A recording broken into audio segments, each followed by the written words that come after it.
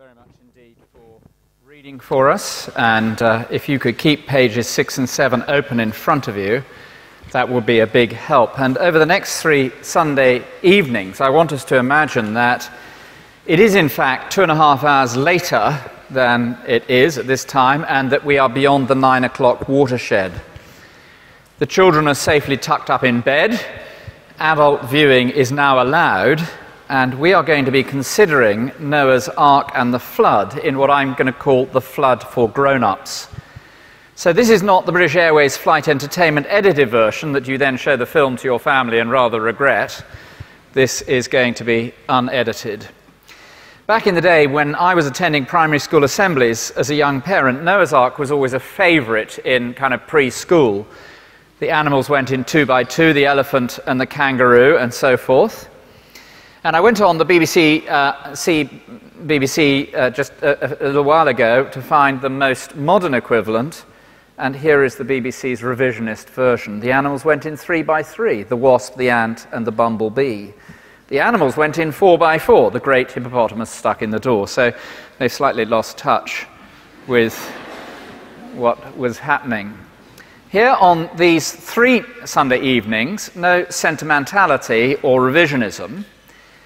And the author of our original text tells us that the account of Noah is an account of cataclysmic judgment, and it's a judgment against the fundamental wickedness of humanity. Just look at chapter 6 and verse 13, or chapter 6, verse 11. The earth was corrupt in God's sight, the earth was filled with violence. God saw the earth, it was corrupt, all flesh had corrupted their way on the earth. And God said to Noah, I have determined to make an end of all flesh, for the earth is filled with violence through them. Now, if you've been with us over the last 2 Sundays, you'll know that we're looking at Genesis 5 to 11 under the title of Humanity, What Hope? You'll remember that the author is highly sophisticated. Genesis begins with an introduction, chapter 1, where we're told that God made everything. Then the material is ordered into blocks of material, each block introduced with the phrase, these are the generations. So chapter 2, verse 4, these are the generations of the heavens and the earth, introduce major block number 1, and there we discover the rebellion of humanity against God, followed by God giving humanity over. And then block number 2 runs from chapter 5, verse 1 through to chapter 6, verse 8. These are the generations of Adam. Here is humanity. Let me tell you about yourself, says God. And you'll see it's pretty bleak reading. And we learned 2 weeks ago, you are going to die. And so we get, he died, he died, he died, he died, he died, he died, he died. A great shroud of death hanging over humanity now that we've rebelled against God, and God exercises his judgment against us. What's more, chapter 6, verse 5, last week, we saw what we're left with once God withdraws his hand and humanity is given up. Verse 5, the Lord saw that the wickedness of man was great in the earth, and that every intention of the thoughts of his heart was only evil continually. Universal, it's humanity. Absolute, every intention. Internal, every intention of the thoughts of their heart. Constant, only evil continually. So you see, this is no sentimental children's account for the under-7s to sing about in front of their doting parents. This is an account of how and in what way God responds to the wickedness of humanity. No sentimentalism. Nor are we going to allow ourselves to be diverted from a lengthy discussion of the skeptic's objections. I'm sorry about that. I'm happy to go into it at question time at the end of the series.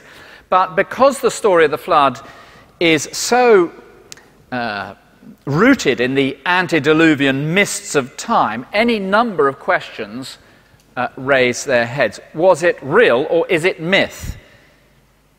Was it global or was it localized? Did Noah really construct an ark that floated? And you'll know that some people have actually gone and done the dimensions and constructed their own ark in order to show that such a thing does float and so on and so forth. But we're not going to get bogged down there for long. The author is highly sophisticated. He writes as history. So notice he names people and he gives numbers. You won't find that kind of thing in myth writing. Noah, Shem, Ham, Japheth, 7 pairs of all clean animals. He gives precise architectural instructions as if he says, well, go and figure it out. And he gives nautical details, and then he gives dates. And we talked about the datings and the extreme age of people a couple of weeks ago, but in the 601st year, in the first month, on the first day of the month, do you see? And very specific time periods. So I know there are any number of questions that are raised by this text. Was it mythical? Did it float? Was it global?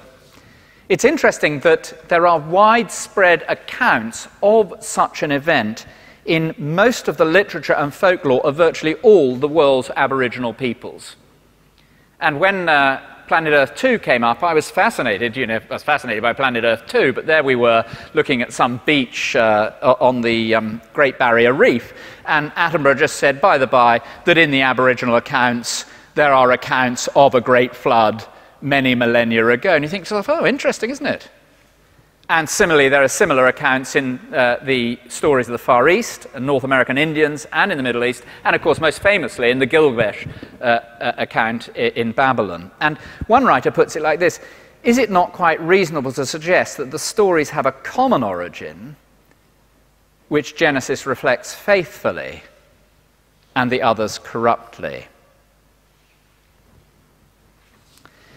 So then I'm personally convinced that there was a real man called Noah, a real ark, a real flood, and that this was a real event. And if you're following on the handout or on the inside of your running order, you'll see that's the first point, a real event. But that leaves us asking the question, Noah for grown-ups, so what's the actual point? What's the author's purpose? And I want to suggest that if in the introduction of Genesis we learn that God made everything, and if in block 1 we learn that God rebelled and humanity rebelled and God responded in judgment, if in block 2 we learn that we are now faced with death and the reality of evil, now in block 3 we're going to see 3 primary things from the whole account: judgment, salvation, and the future of humanity. Judgment, salvation, and the future of humanity. And tonight, I want us to focus on judgment. So just glance back a page to chapter 5 and verse 28 and see what Noah's name means. 5:28. When Lamech had lived 182 years, he fathered a son. He called his name Noah, saying, out of the ground that the Lord has cursed, this one shall bring us relief from our work and from the painful toil of our hands. And the word relief is tightly associated with the name Noah. They're basically the same. And so we asked ourselves, well, given that humanity is now plagued by death, and given that God's verdict on humanity is that the thoughts of our hearts are only evil continually, what rest is there then? What relief is there? And now major block number 3, chapter 6, verse 9, these are the generations of Noah. We're going to see that there can only be rest, relief. There can only be a brave new world for humanity if there is, first of all, judgment on all evil. And I want us to show us that from the text. I want us to think about it and realize that it is actually rational. You can argue for it in your office tomorrow morning, and that anybody who doesn't believe that has really got their head in the sand like an ostrich. And then I want us to be prepared to go and speak about it openly. I don't think you can get away, though, from the idea that this is a deliberate event of judgment provoked by sin, planned by God. First, provoked by sin. Well, it's there that in verse 6 of chapter 6. The Lord regretted that he'd made man on the earth. It grieved him to his heart. So the Lord said, I will blot out man, whom I've created, from the face of the land, man, animals, creeping things, birds of the heaven, for I am sorry that I've made them. It's there again in verse 7. We've done that. It's there in verse 11. The earth was corrupt in God's sight. The earth was filled with violence, and God saw the earth. It was corrupt. All flesh had corrupted their way on the earth, provoked by God. Last week we looked at William Golding, the author of Lord of the Flies. Do you remember his comment? Man produces evil as a bee produces honey. I believe that man is sick, not exceptional man, but average man. I believe that the condition of man is to be a morally diseased creation. And last week we, as it were, lifted up the bonnet and actually looked at the thoughts of our heart, the internal motivations of all of our acts. We listened to Alec Vidler, former Dean of King's College. It is precisely when we consider the best in man that we see that there is within each of us a hardcore of pride or self-centeredness which corrupts even our best achievements and blights our best experiences. And so says God, there's a big problem with humanity. And so says God, man is sick. And so says God, dial 111. And so says God, the condition of humanity is that of a morally diseased creation, capable of extraordinary good. And we have seen lots of examples of that over the last 3 or 4 weeks here in London. And yet, everything that we do that is good, so tainted by, I want everybody to see, I must tell somebody about it. Oh, I feel really rather good about myself now. Pride and self-centeredness, even the best things. And that's before we come to the envy we feel when somebody else does better than us, even if they're our own sibling. And that's just the hidden things. And we tend so rarely to think of our own human hearts without reference to any bar beyond our own modern-day analysis. The concept of a pure, holy, just, perfect, moral divinity is far, far removed from our culture. And so all of our peers, we feel really rather good about ourselves, but that's because we set the bar at ankle height. Anybody can feel good about themselves if they set the bar at ankle height. But when you consider the moral perfection, the purity, the absolute integrity, the goodness, the kindness, the selflessness of the living God, it looks altogether different. Oh, it was in the privacy of my own home, we say. Oh, everybody else does it, we say. Greed is good, even, we say. Moral relativism was described by William Rees-Mogg as the spongiform creed of the modern British establishment. And God's verdict, in his absolute purity and holiness, is that we are only evil continually. Not that we never do anything good, but that even the good things are tinged and tainted. Universal, the wickedness of man, absolute, every intention, internal, the thoughts of our hearts, constant. So Noah means rest, Noah means relief. Yes, this one will bring relief from the relentless pain of living in this world. Yes, you're right to hope for a brave new world. Isn't it interesting how humanity cannot but keep on hoping for some sort of utopian ideal? You find it in communism, you find it in fascism, you find it in secularism. There is a longing for a brave new world. You see it all around us, the politics of hope. We long for a brave new world. Now God says, wake up and smell the coffee. You'll only have it. You will only have it with judgment. We're told that God, in his goodness, simply has to judge evil, and this flood is provoked by wickedness. Actually, when you stop and think about it, please turn it around and argue with your secularist colleagues who so hate the idea of judgment. If God is good at all, does he not have to judge? I mean, what would your God be like if he just sat with his arms folded over a big fat tummy, smiling down at the wickedness of humanity? What a grotesque God you worship, you secularist. How ugly that he doesn't actually care about the wickedness of humanity. And now right up front in the Bible, God is saying, key stage 1, lesson 3, judgment. And if you won't face that, then you're always going to walk through the world like a Disney character, mindlessly optimistic. 2b, So that was 2a, it is provoked by sin. 2b, it is deliberate, it is planned and enacted by God. Now, I'm not going to read all of the text again, but I just want us to scan through it on pages 6 and 7 and notice. Well, have a look actually at the end of the Adam account in chapter 6, verse 7. So the Lord said, I will blot out humanity, whom I have created. I am sorry that I've made him. Look at 6 verse 13. God said to Noah, I have determined to make an end of all flesh.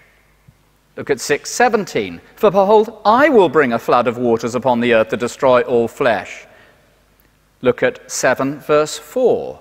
In 7 days I will send rain on the earth, 40 days and 40 nights, and every living thing that I have made, I will blot out from the face of the ground. Look at 7:23. God blotted out every living thing. So do you see, in the planning, God was behind it. In the delivery, God brought it.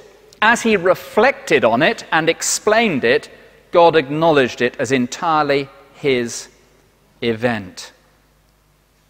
So chapter 6, verse 11, in the 600th year of Noah's life, in the second month, on the 17th day of the month, on that day, all the fountains of the great deep burst forth, and the windows of the heavens were opened. It's interesting, isn't it? It's only just struck me, and you may think I'm completely potty thinking this, but it seems that the flood came both from below and from above, as all the fountains of the great deep burst forth. But God did it. And then in verse 17, the flood of chapter 7, the flood continued. The waters multiplied and bore up the ark. It rose high. And then verse 21, all flesh died that moved on the earth, birds, livestock, beasts, all swarming creatures that swarm on the earth, all mankind, everything on the dry land in whose nostrils was the breath of life. He blotted out every living thing that was on the face of the ground. They were blotted out from the earth. Another little note, it's interesting that what the author does is to use the language of Genesis 1 and creation to speak of the deluge over creation. Birds, livestock, creeping things, humanity. Multiply, multiply, to show that this is God's work. So it is a deliberate event. It is provoked by our sin. It is a deliberate event. It is planned by God. There can be no brave new world, no rest, no relief without judgment. We talk about salvation. That's why I wanted to spend a whole week on this. You know, we revel in salvation. We've just seen kind of examples of God's saving work with these friends who have been rescued. But if you like, the other side of the coin, the reverse side of the story, is a story of judgment, that God simply has to judge. A number of years ago, Andrew Satch gave a talk at a carol service. You know how we all invite all our mates to a carol service? We invited loads of our mates and, Schoolgate kind of parental friends and all the rest of it. And there was a guy came, was a senior legal figure in the city. Andrew spoke about judgment. And the senior legal figure sat next to me afterwards down in our place over supper. And the guy was really rather cross. How dare you talk about judgment to all these young people? And so I said to him, it's very strange, isn't it, that you, a senior legal figure, should not believe in justice. Anyway, the dinner party didn't go quite so well after that. But isn't it bizarre that you can have a world, and we are obsessed with justice, quite rightly. Justice should be done about the Grenfell Tower. Yeah, we're obsessed with it. Savile should have faced judgment, justice. We must find justice. And here is the wonderful, wonderful truth that God is concerned for justice too. So I want to encourage you to say to your friends who don't believe in judgment but are utopian dreamers, think there can be a brave new world, how can there be if sin is not punished? I was thinking of The Lion King. I mean, I guess you are that we are. Should I say we are? No, you are. The Lion King generation. You know, we all grew up watching The Lion King, didn't we? Do you remember when Mufasa dies and the great philosophers Timon and Pumbaa sit there counseling Simba? And what's happened to Mufasa? Oh, he's gone up to be, and then they look up at the skies, and he's sitting in the skies. I don't know what he's doing anyway. He's up there as one of the stars in the firmament. Not without judgment, unless you live in Disney World. And most of our 21st century culture does live in Disney World. Oh, we can't talk about judgment. Don't frighten the kids. God talks about judgment in Key Stage 1.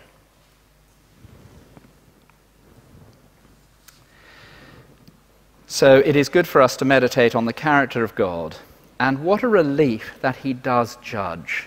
For if there were a God who thought you could just brush it all under the carpet, what wickedness would prevail? A deliberate account. But then thirdly, it's an exemplary event. So it's a real event, it's a deliberate event, it's an exemplary event. And we have to go here because this book is situated right at the start of the Bible. Genesis is the first book of the Bible. I know we know that. And the way the rest of the Bible handles the account of Noah's Ark demands that we read it in the context of the whole.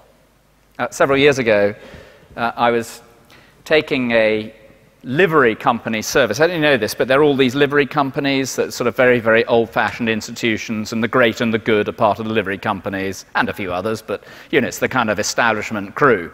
And they were all in, and I was speaking, and I spoke on the flood and build your house on the rock, and I made the point that in Jesus' Sermon on the Mount, the flood represents the final judgment of God, and we should therefore listen to the words of the Lord Jesus and build our house safely on the rock of his salvation. And over lunch, one of the ladies in hats turned to me and said, "I'm so glad you're not one of those hellfire and brimstone preachers who talk about judgment."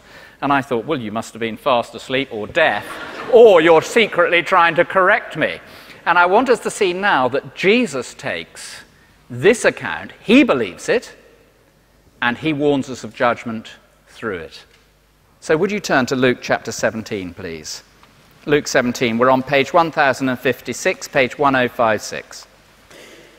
1056. Jesus is asked by the Pharisees when his kingdom will come. And he speaks about his return. Now look at verse 26. Just as it was in the days of Noah, so will it be in the days of the Son of Man. They were eating and drinking, marrying and being given in marriage until the day when Noah entered the ark, and the flood came and destroyed them all. In other words, this event, this Key Stage 1 event, teaching us about the character of God, that he must judge wickedness, that there is relief, there is rest, it is on offer, but it cannot come without judgment. This is an exemplary event, according to Jesus, and there is a judgment to follow. And just as it was in the days of Noah, people were eating and drinking, having dinner parties, going to McDonald's, marrying and giving in marriage, weddings were being planned, they were going to receptions, and then the flood came. So it will be in our day. Turn to 2 Peter chapter 3, verses 6 and 7. That's on page 1226. 2 Peter chapter 3. Here we have the great apostle.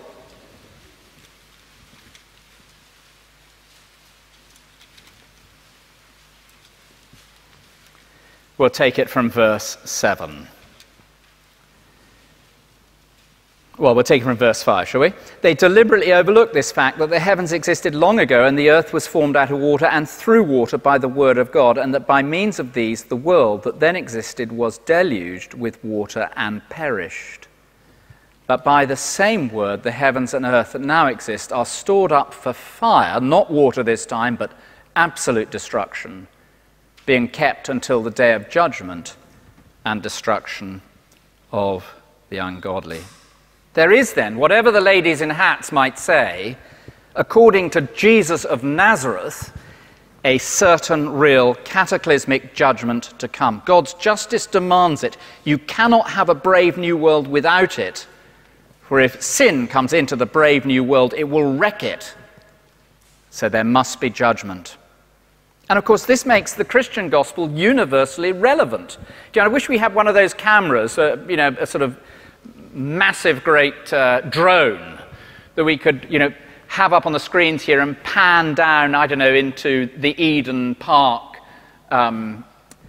pitch on which next week's rugby union test match is going to be played against New Zealand, where we hope we're going to absolutely thrash them. But as the camera pans down into Eden Park, stuff through with people, there's not a person who's not going to face judgment.